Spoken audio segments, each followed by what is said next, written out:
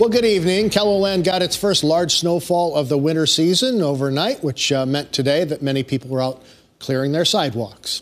Kelowland's Lauren Solik takes us outside to talk with people working on cleanup.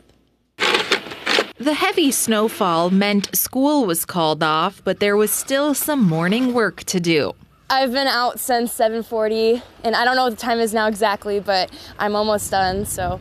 Usually shoveling snow is kind of a chore, but today it just kind of feels like, oh, slept in, brought out of bed, shovel some snow. It's not too big a deal or anything. A good morning workout, I think. It's not even really that cold out. It's not windy, it's nice. And once the snow is cleared, the enjoyment of a snow day could begin. Maybe go snowmobiling instead.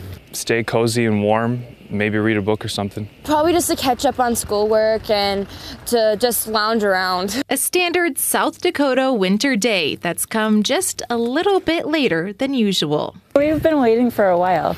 My husband likes to snowmobile, so he's been anxious. Winter's finally here.